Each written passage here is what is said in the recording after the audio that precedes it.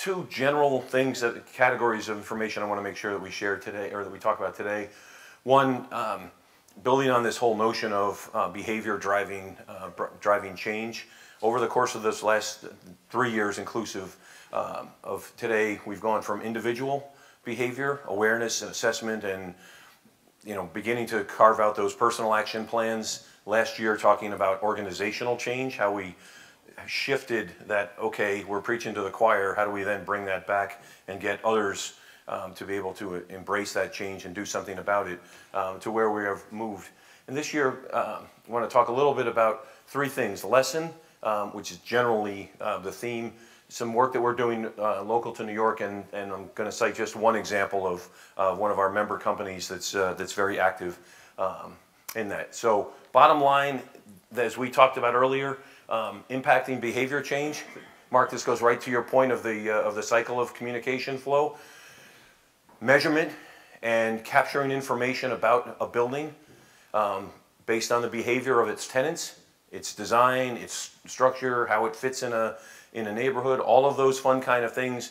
At the end of this, hopefully this will make a little more sense than maybe it does now. The idea is, if it's a poorly performing building, it has no place in the market. So that's a pretty fundamental behavior change kind of a thing to put out there. Oh, it's a great looking building. It's designed as a highly energy efficient building, but it turns out it's an energy hog because any number of reasons. Guess what? The market's not going to support it, is the proposition that, or the hypothesis that a number of the members of the commercial real estate industry will support, and a little bit of what LessEn is going to show will bear that out. So probably could do this on my own if I took individual inventory. Show of hands, those who are not members of ULI in the room. Okay, good. So there's it's not the advertising so much as it is the rest of the people in the room are what ULI is. Okay, this whole idea of exchanging information, be able to come together and demonstrate best practices using a case study kind of a format, being part of a overall research organization that's going to get information out there for people to put to use in a way that's contextually relevant for their company is what we're all about. So again, some of the things that we provide, and I'm just going to highlight one of these in particular, and that is the idea of the councils, the information exchange. Russell Unger and the others who are here from Urban Green Council and USGBC, we commingle a lot in this space. It's all about green, sustainability. It's all about coming together and sharing information, providing education for our members or for anyone else who comes to and is part of the audience. And so it's a very vibrant discussion at that intersection. How we apply it and to whom it applies is often only as different as the members who show up at those, but it is this is entirely appropriate for a forum like this to be able to come together and share those kind of ideas. So the communication strategies, again, that Mark referenced before, Jonathan had mentioned last night, I'm going to go through a couple of these just to showcase some examples of that because it all fits into this context of capturing data, measuring, figuring out what to do with those metrics, and then turn around and putting that to some practical, relevant, in some relevant way in the market. So first thing I want to talk about amongst those is this whole idea of collaborative communication. One of those strategies that was part of what I hope is a relatively mature communication cycle. And this is something that we do in New York called the Sustainable Building Council. Ann mentioned it last night. Ann Fletcher and Patty Connolly are the co-chairs of our Sustainable Building Council in New York. We have meetings not quite this size. It would be, maybe 2 or 3 tables of this. But what's interesting about these meetings, on a fairly regular basis, we come together, share the common mission of better understanding how we can make all of this sustainable stuff work. And a number of you who are members of the Sustainable Building Council will recognize that at any given meeting, sort of depending on who our featured speaker is, we can have upwards of, and in fact have had at times in excess of 200 million square feet of Class A commercial office space sitting around the table. It's an interesting dynamic, as you guys can hopefully appreciate, to have people who are competitors and won't talk to each other, let alone can't, by the time they get off the elevator and they leave the meeting, but they're sitting and they're hashing out the kind of things that we're talking about here. You know, you sort of have to go away on a 2 or 3 days worth of a retreat in order to be able to flush those ideas out. We've embraced that, and this is part of my personal action plan over these last couple of years, has been to embrace that and bring it into fruition. And very excited to be able to watch that mature over the course of these last several years, really intensely in this last year, and that's where we've formalized the mission and come up with the topics that we generally get to discuss. Using because again, and it's because our members are the ones who define this, and I think that's the most important piece of this.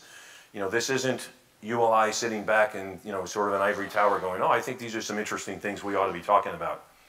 You know, the nice thing for me was to be able to be part of convening a meeting, and then the result of that meeting was the steering committee for our Sustainable Building Council coming together and saying, these are the things we want to talk about.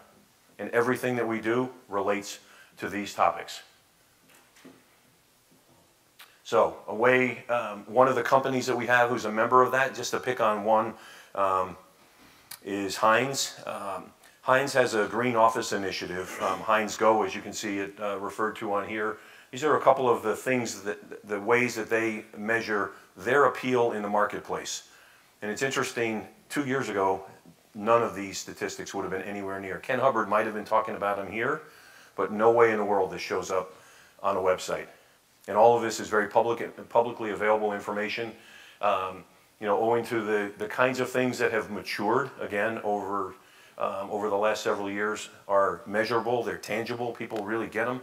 You guys all understand this. You'll look at that and it's like, well, what's the big deal? The big deal is the brokerage community, for the most part, wouldn't touch any of this stuff 2 years ago. No way in the world anybody, oh, another LEED building, really? What color is this one going to be? Right? And that's not the kind of thing that, you know, that had been interesting. Investors are paying attention to it and are making it part of their investment criteria or their evaluation across a portfolio, so on an asset-by-asset basis. You know, Heinz is a good example of that, and there are some others that we can address as well. Another thing that has changed behavior, anybody watch TV every so often, the Biggest Loser? I think that's what it was called, right? The Biggest Loser. It was not something I watch a lot. It's a weight loss program. Thank you for laughing. In this context, it was EPA had been part of the Biggest Loser program. It was designed around energy efficiency, and it was a reduction program.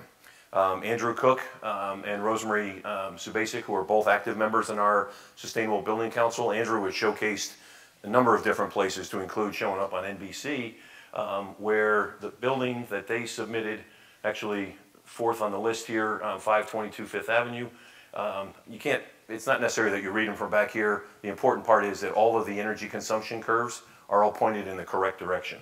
And the idea is that took on a metric-based management system to be able to more effectively figure out how energy plays a part in the life of a building, how tenants interact in the life of a building, and therefore clearly understanding who's using the energy and who's not, and then measure it and then manage it to some effective endpoint.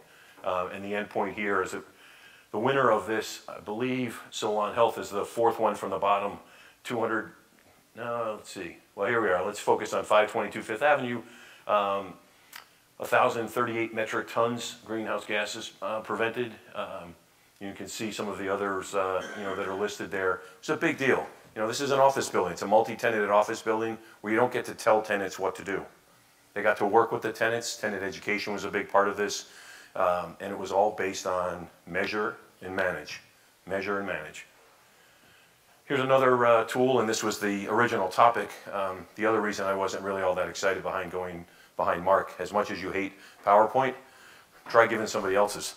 So we're going to talk for a couple of minutes now about the idea of LessEn, which is anybody here heard of or used LessEn? So a couple of folks who have.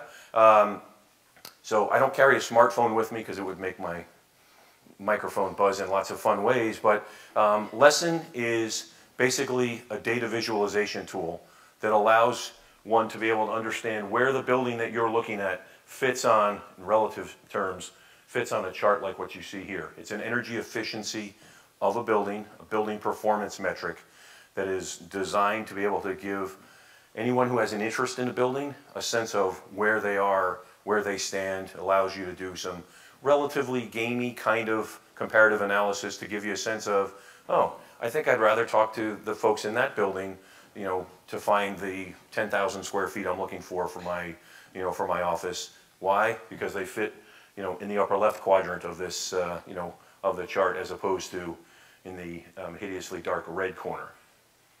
So this is not something, there's not going to be a test on this. I will tell you that these are the overall, the theme behind everything that's listed in here is it's about everything that Mark just finished mentioning, that is engaging people to have them take action, right? The whole idea is they want to walk up to a building, if you know you have a choice between, to use the LessEn metaphor, a green building, you know, something that's got an A or B kind of a rating, and you're then looking at something that, you know, right next to it is one of those soon to be not legal in the market buildings.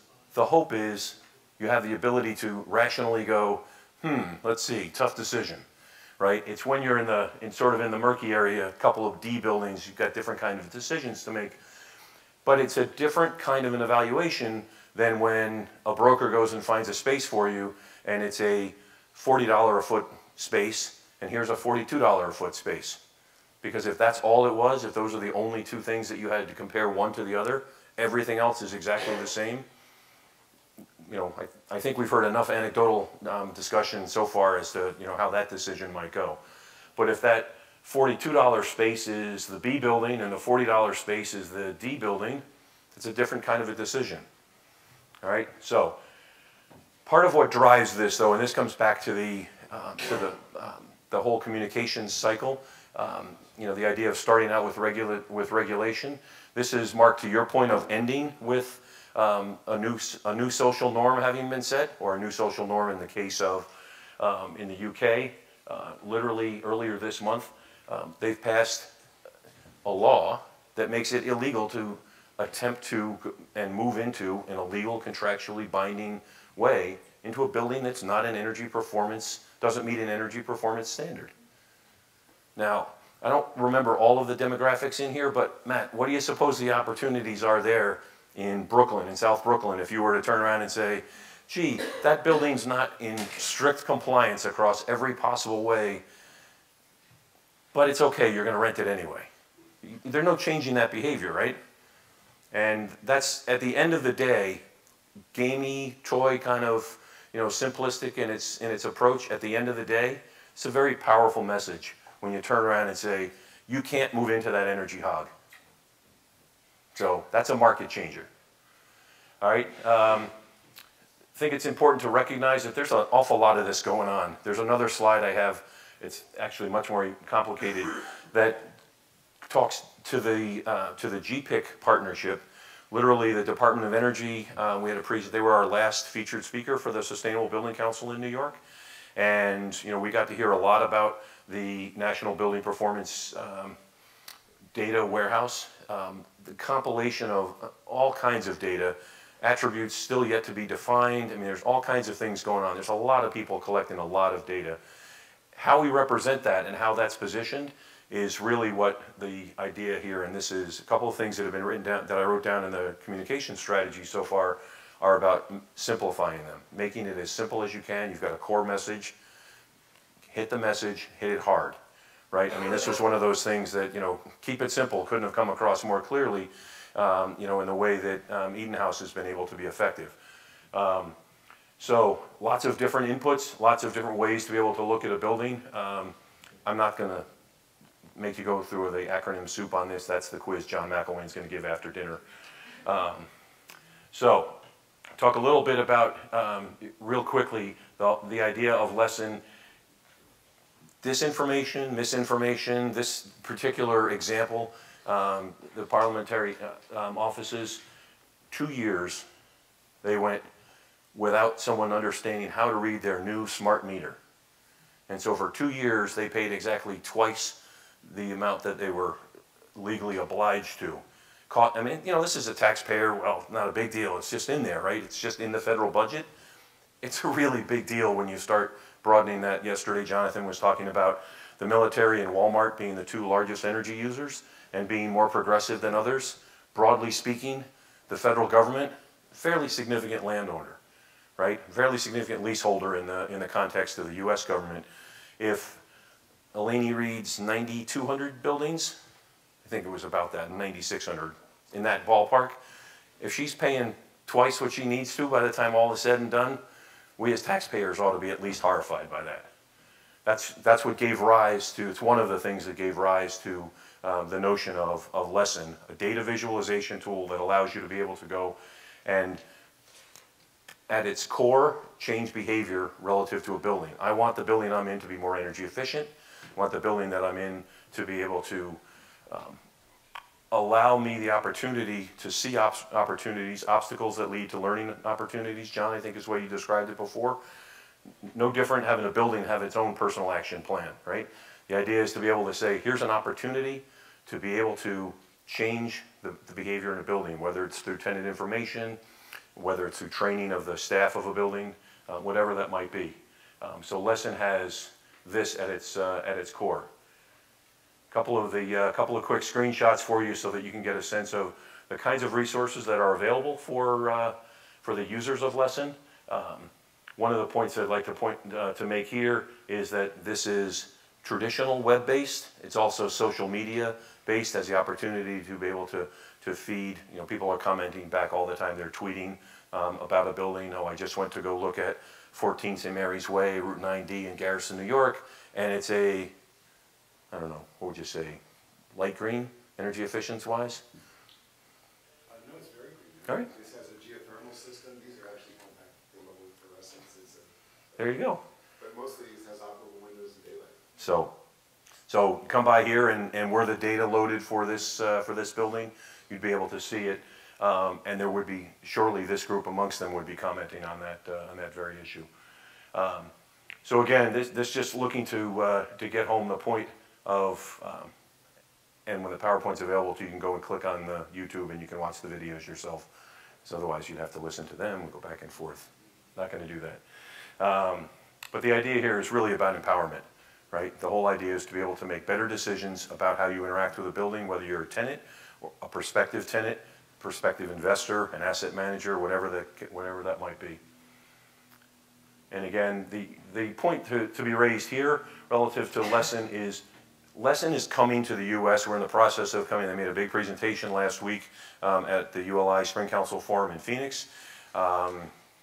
We have, last count, 40,000 buildings in Europe whose data are loaded to LessEn, so that when you get around to seeing the depiction you see on the left, the energy certificates that or the LessEn indicators, that's more realistic than where we are yet in the U.S. But in the process of rolling that out, again, as a data visualization tool.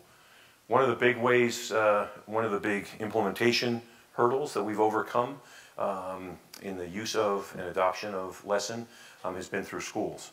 There have been several school systems in the UK and in London, but in particular, but also around Great Britain that have adopted the data input requirements and have yielded that data in such a way that it's really helped get a better understanding. So when we come around to USGBC schools kinds of issues, it's got to be something that you've gotten to see a lot of, right? So a couple of articles that highlight that. Big piece here between the partnership with ARUP and and the others, the Please Stick Me piece that you see here. This is all about the other complementary components of tenant education, tenant outreach, prospective user education and awareness, right? The whole idea is it's not just about whether you've got the smartphone app and you can hold it up and go, oh look, it's a green building. It's what else you do with it and how you go about interacting with that. Not to be dismissed in the whole question. One of the things, somebody was laughing at me yesterday, they saw over my shoulder I was writing do buildings use energy, or do the people within them use the energy? At the end of the day, if you build a building and you don't put any people in it, it probably shouldn't be that much of an energy hog. Besides the energy insult it took to be able to construct it in the first place, there's nobody in it. Probably shouldn't be using a lot of energy. So we probably shouldn't forget about the tenants, and that's one of the things that we discussed in the context of ULI programmatically, and in New York in particular, is that whole relationship between the tenants and the landlords. So again, we get down to the some of the very specific issues. In this case, I'm talking about the public sector, and it was this awareness is what led to the recently adopted legislation from London. And do I need to say any more about the Empire State Building? Everybody has enough of an understanding about what's going on with that. Folks from London told me, please don't show that slide even. So I'm going to go back and tell her that I did anyway. So again, all of these are, our summary slides. They all get down to the whole idea of the human element, giving them a better chance to understand building, its context, its reference, in this case, from a performance perspective of energy utilization, and how it relates to the rest of the market. So again, context. I'm not going to try and convince anybody to join LessEn. That's not the purpose here. So that's where I'm going to end now.